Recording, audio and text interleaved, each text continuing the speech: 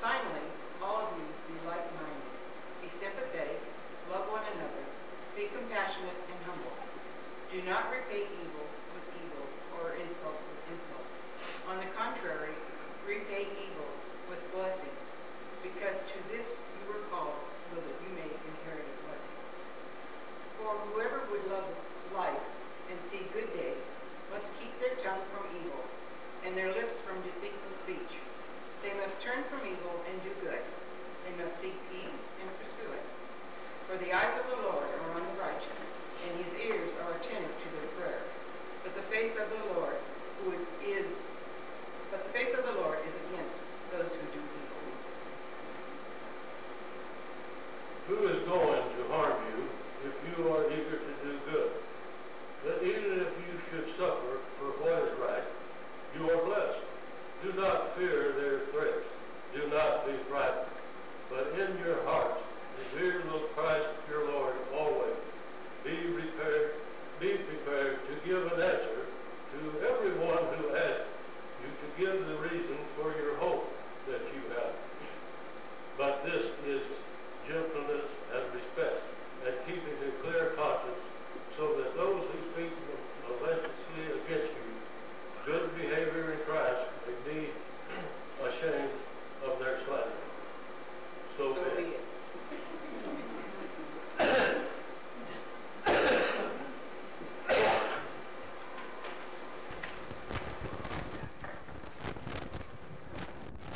Well, if you don't know it, for you guys that are just clueless, today is Valentine's Day. And if you don't know it, I guarantee you that your wife does know it. Okay? And I thought about wearing red, but the only red shirt I had was an Angry Birds t-shirt, so I didn't do that. No. I'm not so angry, am I? No. Let's start with prayer. Father in heaven, we do thank you and praise you that we know what love is because you first loved us. And Lord, help us to contemplate today and every day on the love that you have given us through Christ Jesus. And not only have you redeemed us through Christ, but you created us to be a holy people in a relationship with you. And you, through Christ's blood, through his triumph on the cross, will renew us to a new paradise, to be in a relationship that's exponentially greater with you, all because you chose to love us. Lord, help us to be love and light in this world, that we may show others Jesus Christ's love for them. We just thank you and praise you in his name. Amen. So Wednesday night I was asking Awanas, I said, what did you learn? And they said, Jesus loves me. You know, we say it all the time, but do we realize it? And I don't know if you realize it, but in the Bible, Jesus never says he loves you. We'll talk more about that, though. He would once tell a disciple he loves them, anything else. Can you show, thinking about that, can you show love without ever saying those three little words? Of course you can. Okay. So I entitled this message, Prove It. You might see where I'm going with that. We've gone over so far the greatest commandment. The greatest commandment is what? To love the Lord your God with everything that you have, and then to love your neighbor as yourself, and even as Christ loved and died for them. We went over the Great Commission so far, that you have been given by Jesus, because he has all authority in heaven and earth, to be his hands and feet, to go out and tell people about the hope that we have, that salvation has come to man. And we've been commissioned and empowered to do that. And when we do that, when they see from the verse that Polly and Merle read, that we live a different life, that we love one another, because that's how we're known, then they'll ask us about that hope. And then hopefully they'll convert, but then we have the responsibility of making them into disciples, to train them up.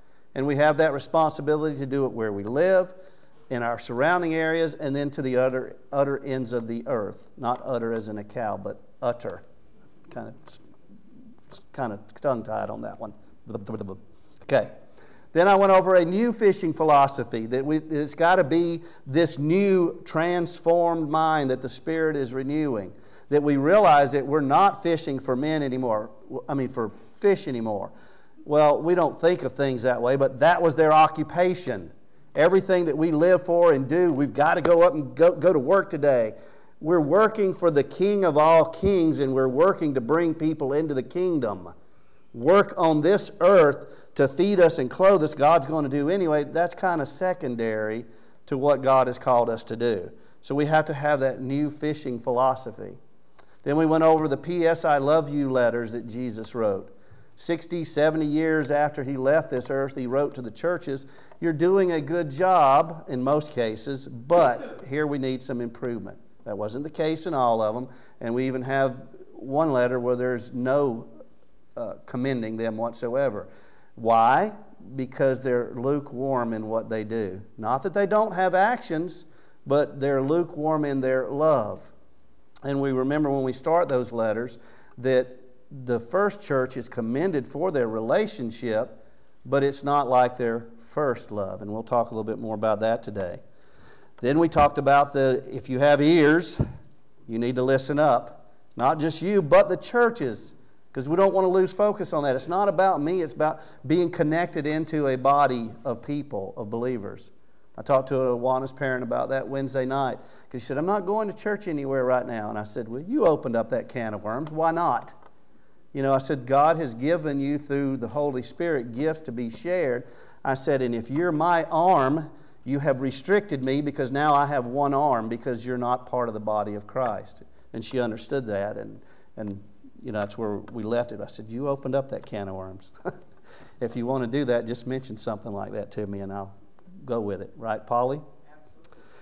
Then we talked about living as though you have eternal life. Not living because you're going to get eternal life, but because you know that you have eternal life, that you live like you have it now. If you know that you have $1 million in the bank account now, because that's what you have so much more than that, then spend it lavishly now. Pull upon the Holy Spirit. Do things that you never thought you could do before. The early church, people sold things that they had because they didn't consider them their own and helped others to live a better life, ones that were suffering. And I think exactly that when Beth said that about the people in Romania. I don't know unless she tells me, but then my heart burdens and sure I can pray. But James is clear on that. What good is it to pray and not do something about your brother or sister that's in need? And God does give to those who give. It's literally as though He is giving through us. So we have to live like we have that eternal life. Not like the religious leaders of that day who were actually the thieves that were robbing and stealing the children of Israel. They were taking them, blind leaders, leading the blind to eternal destruction. Instead, we need to live like we are sons and daughters of the Most High, like we will take seriously Jesus saying, come and follow after me, and I will make you fishers of men. We need to be light and salt to this earth. For what good is salt if it loses its saltiness? What good is a light that is hid? I want to go over my verses also, just to review there. John 10:10. This is my little verses that I'm putting in the jar and contemplating on. And this is in the order that we've put them in there. John 10:10 said, I have come that you may have life and have it to the full. And I'm only reading you the parts that's on the card. There's more to that verse. We talked about it. Luke 10:20 says, rejoice because your names are written in heaven. Matthew 5:12, rejoice and be glad, for great is your reward in heaven. Matthew 11:28, come to me, all you who are weary and burdened, and I will give you rest. Matthew 7:12, do to others whatever you would like them to do to you. And my verse from this week was Acts 20:35. It is more blessed to give than to receive. Look at the pattern that's right there just from pulling out these words of Scripture that Jesus has told us. Words to live by, more than the bread that we eat. This spiritual food, this eating and consuming Jesus, because He is the bread of life that will nourish us in this world and forever and ever. So the question from Revelation is do you want to overcome? How are you doing? And for most of us, at least for me, do I need to repent? Do I need to change the way that I'm thinking about something? And if I need to, then what am I going to do about it? Because it doesn't do any good to think or hear and not obey. I have to put that into a living action. I have to take time and thought process to change what I'm doing now so that I can be more like the hands and feet of Jesus Christ instead of living my life as though He is not King of my life, as though I don't have any hope. So here we are on Valentine's Day, ironically today, the day of love. Love is in the air. Yeah, okay. It reminds us to show our love. So I've got some new questions for you. Do you believe that Jesus is who He says He is? He was either a good prophet or He was whatever, but He didn't claim that. He claimed that He was God. He claimed that He is the way, the truth, and the life, and no one comes to the Father except through Him. He claimed that if you believe Him, you will follow Him. He claimed that if you love others, by that you will be known as His disciples. Those are Jesus' words for you to live by. He came what He accomplished to do. For you, He gave up heaven. Oh, He didn't just give up a pretty place to live. He gave up being God in the heavenly realms of something you and I cannot even begin to comprehend. Why? Because He wanted you back into a right relationship with Him. You were created to be in one in the first place, to have fellowship and communion, to share love and intimacy with Him. And He came, gave up heaven, and died so that you could be redeemed. He came and accomplished what He came to do.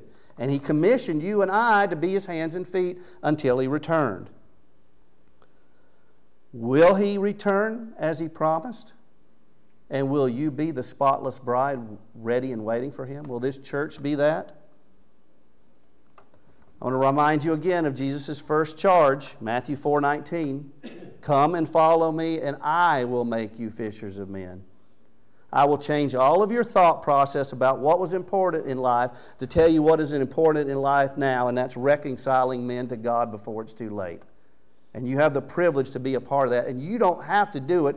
Jesus will do it for you. He will be the one that makes you into that fishers of men. You have to be obedient. You have to change your way of thinking. You have to read your Bible. You have to congregate with other Christians. You have to know your spiritual gifts and use them. And I could go on and on. But He will do it for you. Look at all the Old Testament stories of the heroes that couldn't do these things but did mighty things because of the mighty God that was doing it through them. Don't you want that to be your life? Don't you want your life to matter? Because on a tombstone, it's just that little dash, right? What is that little dash going to tell about you? And what are the eternal rewards that you're building up in heaven rather than worrying about the things of this earth that will be melted away? And then His last words to us as He was ascending into heaven in Acts 1:8, you will receive power to do this. To do what? To be my witnesses. That word means to testify even to the point of martyrdom. That nothing else matters but telling others about Jesus Christ. And I think I said it going into this, I could say it without even using words. I could show it in my actions. Now, then comes a time they're going to ask. There are going to be words too, and we're vocal people. But I'm going to show it more to others by the way I live my life. By loving acts of kindness in the body of Christ and loving acts of kindness outside of the body of Christ. Different than the world. So they say, why did He stop and do this for me? Why did they pray for me? Whatever it is. There's something different here, and I want to know what this is. And especially in our world where the church is so watered down, you want to look different than other Christians. Because we don't want to look like the Pharisees again, the ones that were actually thieves, robbing them of the life that Jesus came to offer. If you're not living as Jesus commanded and empowered you to live in this world, then what do you think He's going to say when He does return as He promised? And let me remind you, He's going to separate the goats from the sheep. Whether they're in the same pen, in the same church, whatever you want to say, He knows. He knows those who love him and who don't? Do you love Jesus? Oh, for the things that he has done for you. The year before last, I challenged you to read through your Bible. A lot of you did that. Last year, I challenged you to read through the New Testament and meditate on that and think about the Scriptures. And we went along. And COVID was even a good thing in that, because it got me to give a daily message that would help inspire you or teach you something or whatever if you did take the time for that. It also kept us on it because, you kept me on it for sure, because I couldn't get behind. And my days on that time were crazy, whether you know that or not, because our business was 4 times what it normally was. And then we became short-handed, and I don't go any deeper than that. So it was Sherry and I literally, and Terry helped, not to say he didn't, but literally when we got up in the morning till we went to bed at night, scriptures went through my head, but I didn't open it up until time that I sat down. But I would have never sat down and did that video and studied if it wouldn't have been for my commitment to you. I would have got distracted. Because with 4 times the work, where does that fit into an 8-hour day? Right there, that's more than you have hours for. Sherry and I don't know how we did it. But generally, when I started doing this and doing that video, it was at midnight, and I'd finish at 2 a.m. And then she'd get up and get started in the morning until I'd roll out at 7:30, whatever time it was. And I have no idea how we did it, except the Holy Spirit empowered us to do that.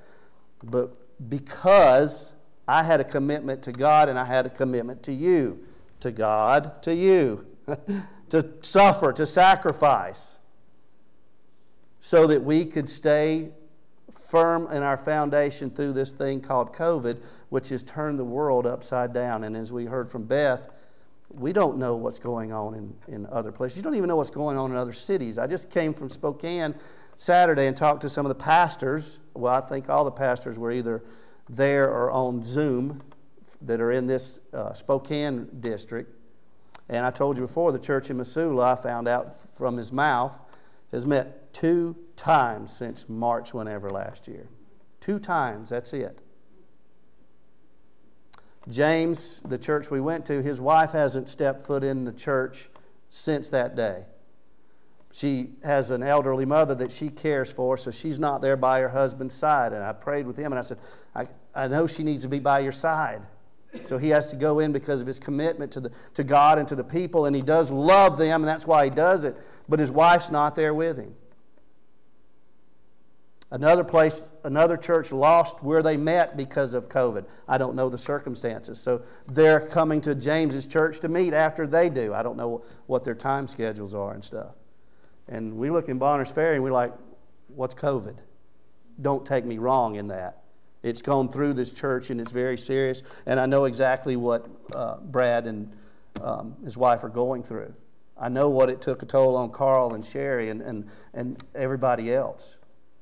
But here we are living as if it really doesn't affect us much.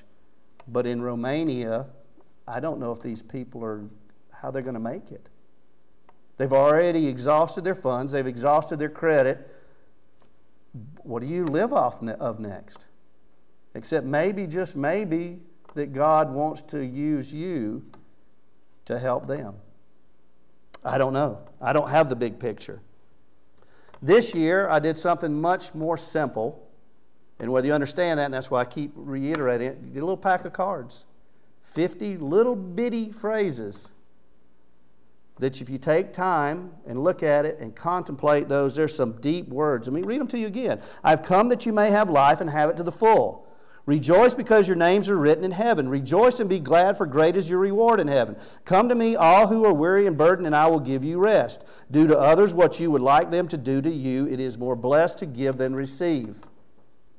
And apply that to how you live. You can read all of this period, and there are plenty of people that have read this through and through and through, but don't apply it to their lives because they don't love God, because they don't love Jesus. Oh, they'll take the salvation part. Oh yeah, who doesn't want that? But Jesus said plainly, you must confess, believe in your heart, and confess with your mouth that He is Lord. that He's Lord of everything in your life because He gave up everything to save your life. Are you in that kind of relationship? And if you look throughout the Word, if you read the Old Testament through too, you'll know that God demands a holy people. Nothing's changed in the New Testament. We are to be holy, set apart, and He sanctifies us and makes us holy and then empowers us to be holy people. Something that the Old Testament saints never had is the Spirit of the living God living inside of you. You can truly be like Paul and in any circumstance say, I can do all things through Christ who gives me strength. Last week I watched Polly's sermon finally. And she's not my pet or anything, but I'll say that she's doing exactly what I'm talking about. And I find it so wonderful. Because she went through from reading, and she said it in that, to where she was reading it again and hungering and thirsting for it, falling in love with it. To this time when she read Revelation, she said, all I saw was hope. How can you read Revelation and see hope unless you have genuine hope? So you can read the things and say, you know, these are things that are going to happen, but it doesn't matter. It doesn't matter if we're out of here, not out of here, if we suffer anything else. It doesn't matter if this is a metaphor or literal. It matters that in the end, paradise will be restored exponentially for those who put their faith and trust in Jesus. There is nothing that can happen to me that matters, because I'll see Jesus face to face and I'll be with Him forever, and it will be so blessed. Exponentially. How can I be quiet? I have got to tell the world. I've got to live like that, like I'm madly in love. So I told you Wednesday night I asked the Awana kids what they learned, and they said first, God loves me. Well, that's pretty clear. John 3:16. For God so loved the world. There it is. That what? What He did shows His love? Because He didn't say it right there. That He gave His one and only begotten Son, that whosoever believes in Him will not perish but have everlasting life. But I challenged them to go find a verse anywhere that said Jesus loves them. Because it's not there. And it doesn't have to be there. Because the pages are covered, written in red, the things that Jesus has done for you because He loves you. Words speak so much louder than actions. Sherry, you're going to be mad at me, but that's okay. Let's give them an example. Here's example A. I love you, honey. Here's example B. Come on. Come on, precious. Your hands are cold. They are cold. Right here. All right.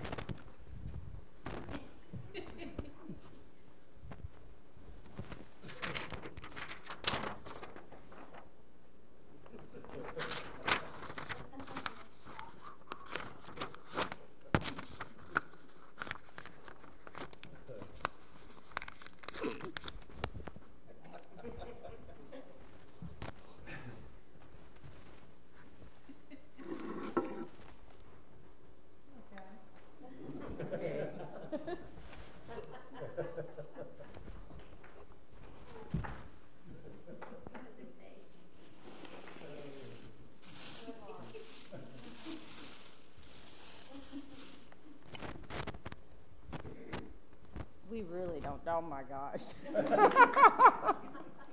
We really don't do Valentine's Day.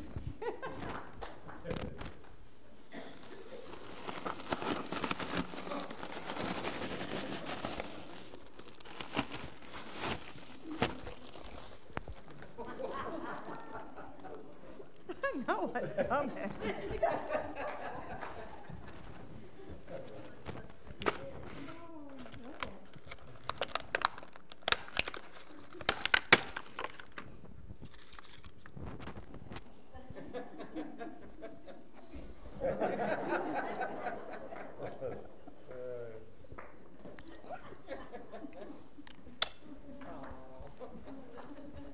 Did I need to say the words? Come on.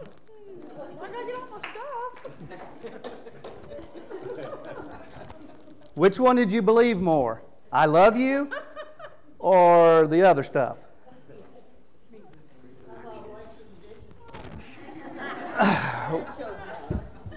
We have this thing called a dishwasher.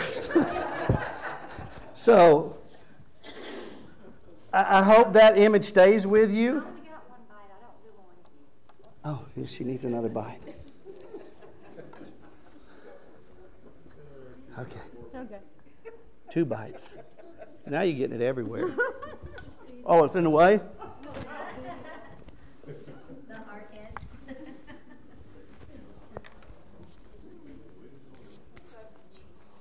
Jesus said, if you love me, you will obey my commands.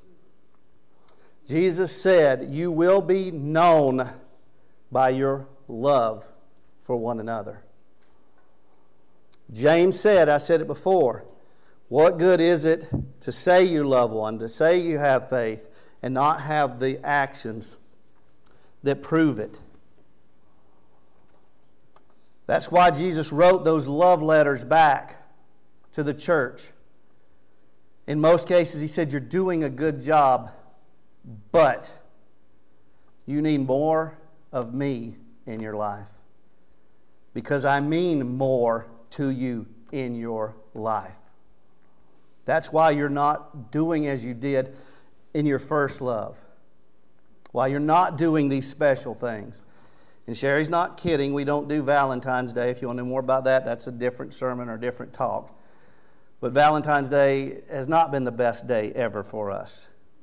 But we choose to love each other because, number one, God first loved us. Number two, that I choose to love her. She chooses to love me no matter what happens in this world. That we've made a commitment to each other. We've become one.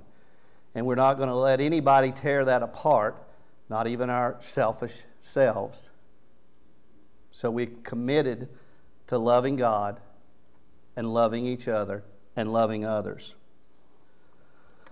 The reason Jesus never said, I love you, is because he proved it. There's your title. There is no doubt whatsoever, but the world does not know this. The world thinks, I watched a video last night, I'm not going to share it with you. It's a rapper that was saying, why, God?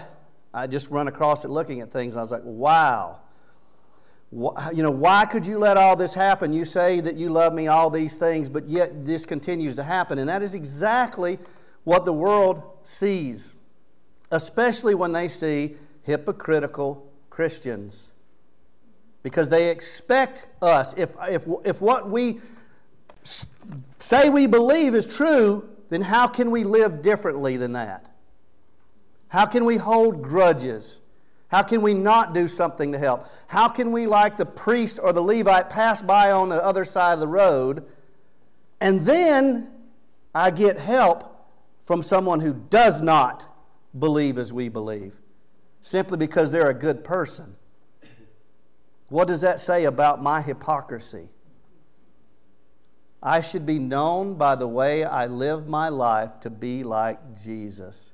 And that takes intentional effort, intentional suffering, changing my times around, whatever it might be, intentional faith that God will supply back to me, whatever the things are. So this Wednesday is Ash Wednesday, if you don't know that.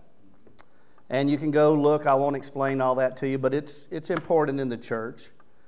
Ash Wednesday is a time of repentance. It's a time when you can rub ashes on yourself. But it goes back to the Old Testament and New Testament, and still today, of where if you truly believe what God has done for you, that you'll repent, that you'll realize how naked, how shameful, how blind you are.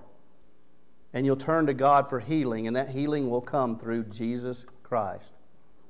It starts the 40 days of Lent that go up to the time where Jesus comes in on Palm Sunday, then Holy Week, then Easter, to give you just a brief.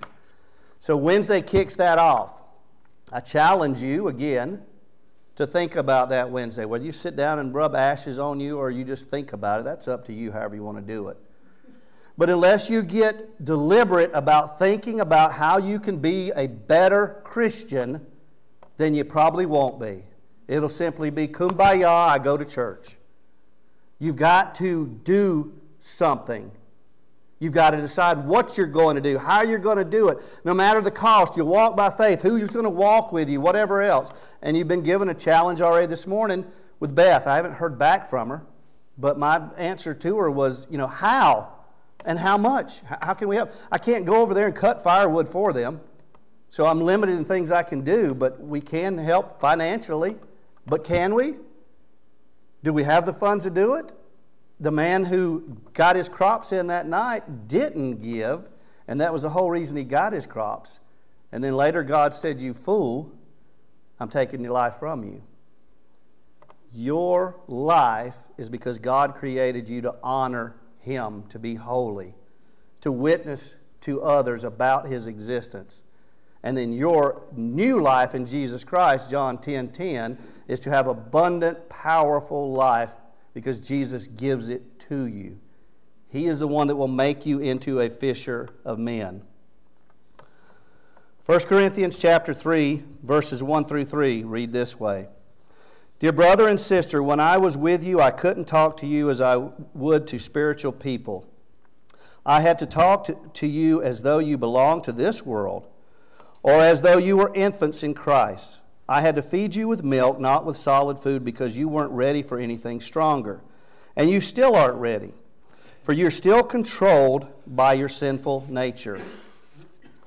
You are jealous of one another, and you quarrel with each other. Doesn't that prove you are controlled by your sinful nature? Aren't you living like people of the world? This is Paul's letter to the church in Corinth.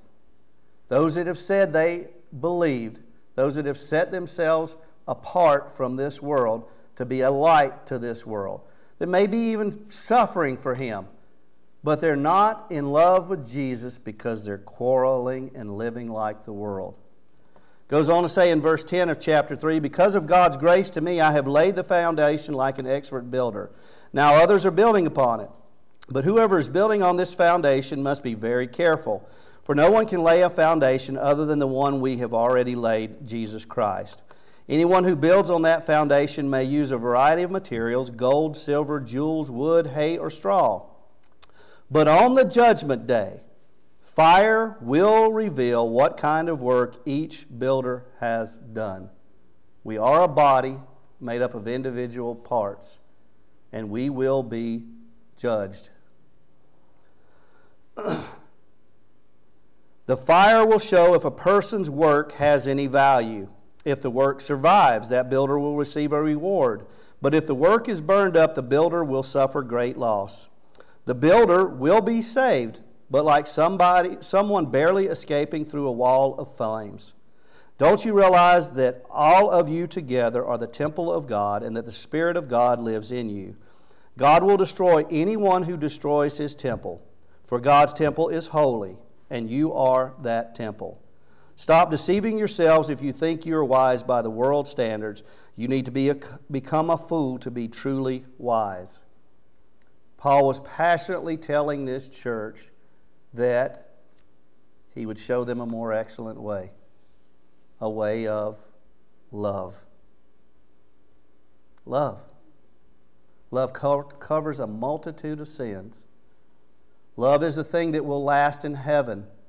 Faith becomes reality. Hope becomes our sight. Love continues on and on and on because God loved us first. And if you believe that, you will love others. Jesus never said, I love you. He never said, I love Alan. He never said, I love you. He never said, I love Peter. He did say, Peter, do you love me? He didn't have to because of everything he did that proved it without any doubt. That's why I gave you the example, plus I gave it to make my wife feel special, even though she said no Valentine's Day stuff. So I'll be in trouble later, but that's okay. but the things that we do show how much we love our Lord because of what He's done for us. By that, they will know that we are His disciples. I guess my point is, if you say that you love Jesus, prove it. We're going to close with a video, not close the service, but this sermon. And as soon as the video's over, we're going to take communion. I'm going to pass out the elements while the